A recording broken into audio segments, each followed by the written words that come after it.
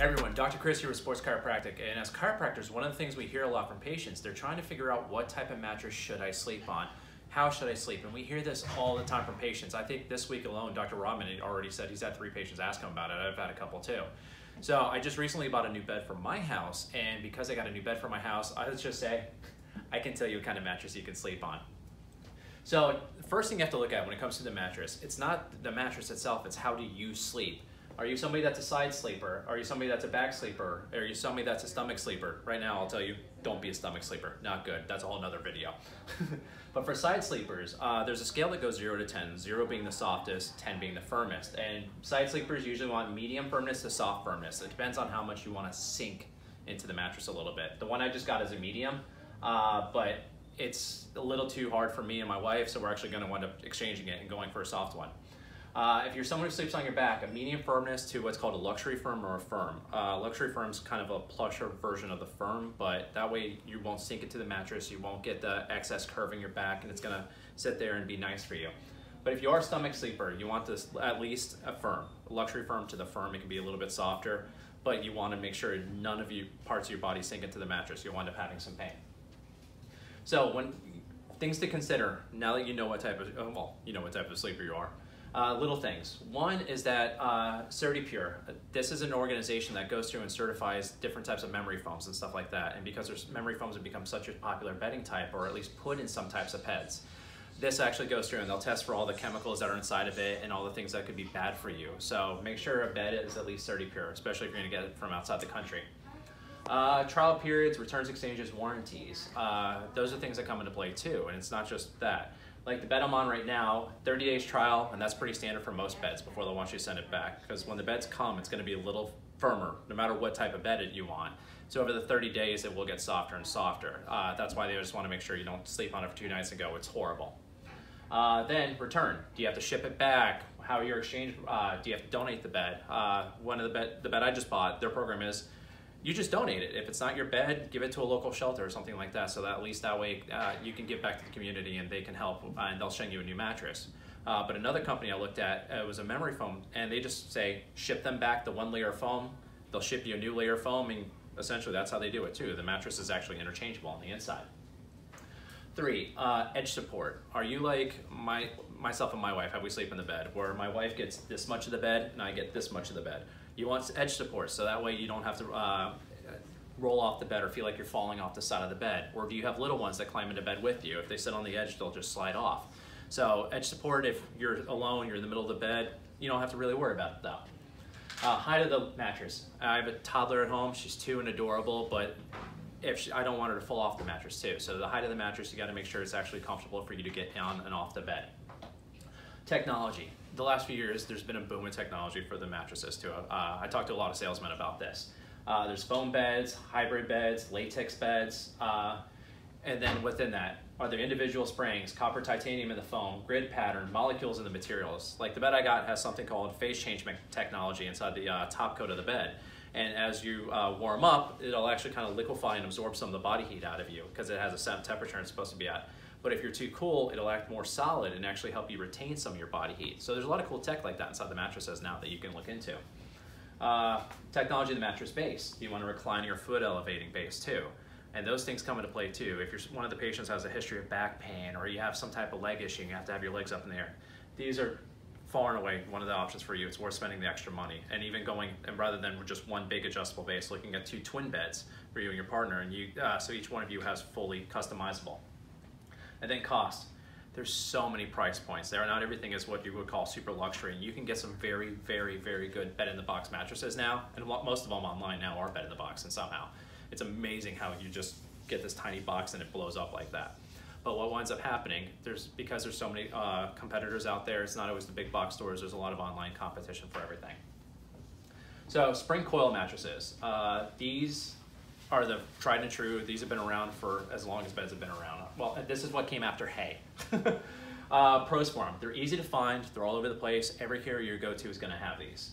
They're cost effective. These are going to be at the lower price point tiers. They can get more expensive, but if you want something at the lower price point, you just want something in a guest bedroom or something like that, it's a good thing for you. Easy to toss and turn. If you're one of those people that has to worry about tossing and turning at night, you're a restless sleeper, that's the thing. And springy feel, good for sex. It's in the bedroom. It's what happens. Memory foams, it doesn't give you the bounce in your step or on your back or however it is. So that's actually something that comes into play. It happens. Cons, the way the beds are, the way springs are, sometimes they're, you have to look into them. They're isolated springs or they're all together. So they're usually not the best for motion transfer beds. Doesn't conform to your body. You just kind of hover on top of the mattress and you can get the altered spine pattern too. Over years they sink, so these are the ones that if you've had them 5, 6, 7 years that you start to see the bigger divots inside the mattress too. And they can be noisy. These are the beds that sometimes you hear beds that get the creak or the crack on them when you're moving around, so you have to worry about that.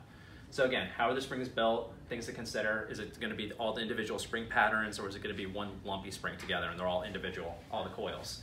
And the arrangement. Some of the things with the springs now, it's, they'll have loading zones. So down by your feet where there's not a lot of body weight, it'll be less. But in the places where you have more body weight, you'll see a higher density of coils to help actually conform to your body too. Pillow top. Pillow top is really comfortable in the beginning. I have a pillow top on my old spring mattress that we just got rid of. But after having, I think we're on 8 to 10 years, somewhere in that range where we got it. My wife, who weighs absolutely, she's just tiny. The bed actually goes like this. So you see it different from me, it raises up, goes down again. And if we put our toddler in the middle, it's funny, she just rolls to one side of the bed or the other. So the pillow top, I'm not a big fan of it, but it's really comfortable in the beginning. And number of layers. The nice thing about spring and coil mattresses, all of them almost have some of the newer technology in it now, where you're gonna see a top layer of padding on top of it no matter what, but a lot of them have at least an inch or two of memory foam on them now. So hybrid, this is the one I went with. This was my favorite type of bed that I tested out. This was my thing. Pros with them, they usually sleep cooler than the memory foam mattresses. So with the hybrid, the way they're called hybrid, they usually see multiple layers of what's inside of it. So you see 1 layer, 2 layer, 3 layers, this, all the coils, and then my bed also has, and this is actually the bed I got too, Brooklyn Aurora. I'll plug it all day long. I get no kickback, give me money. But yeah, it's a great bed. Less chemical aroma when new, that process called off-gassing. So since it's not as much memory foam, you don't have as much aroma coming off the bed too. Some beds I've heard you have to air for a few days. Mine, they say air it for 30 minutes and you're pretty good. Easy to toss and turn because you do have the springs underneath that. You still will have some bounce in the bed. I'm a restless sleeper, I'm turning all night. This works great for me. And then there's a variety of firmness levels too. So they can go all the way from the lighter levels to where you're gonna be really plush and sink into the bed, but you also get to the very firm levels too. And so every type of sleeper, you can find a hybrid good for you. Cons, there's more motion transfer than a memory foam, but it's still not bad. Motion transfer is when you see those things where they put wine glasses, fill it with wine, and then jump on the bed. These beds, this one specifically, they were dropping a 10-pound bowling ball on one side of the bed, and the glass wasn't spilling. So the motion transfer isn't bad, but it's not like a memory foam at all. They don't cradle your body, so you don't get that nice snug feeling that you would in a memory foam, and they can be heavy. This mattress for mine was 135 pounds, and I had to bring it upstairs alone. Not fun.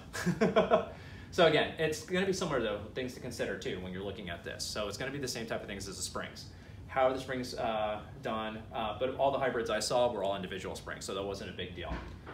They still, some of them have the pillow top. Again, I'm not a personal fan of it, though it is comfortable in the short term. Long term, it's gonna sink. And again, number of layers. It's really cool. Like this one has a layer of copper on top with the memory foam. That's antimicrobial. The layer underneath it has what they call a Titan cool, so it's interwoven with titanium wires inside of it, or titanium mesh, so it pulls some of the heat out of you.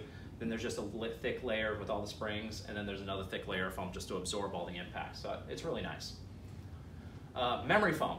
This is a thing that's blowing up. I think memory foam came out in the 70s. It was developed by NASA for like seats and airlines. So it's actually really cool. And this was actually another cool bed company too I saw online, Nest Alexander. Really good company that they have. So big pros for these. If you're one of those people that likes to sit into the mattress and have it cradle your body, memory foam is actually gonna be one of the ones you really like. Little to no motion transfer, so if you have a partner that does like to turn in the bed, or say if you have little ones that try to, and you're getting up in the middle of the night and having to get back into bed, motion transfer is a really good thing for you to look at. And these mattresses are quiet. There's no springs, there's nothing to rock inside the mattress, so it's gonna be really silent.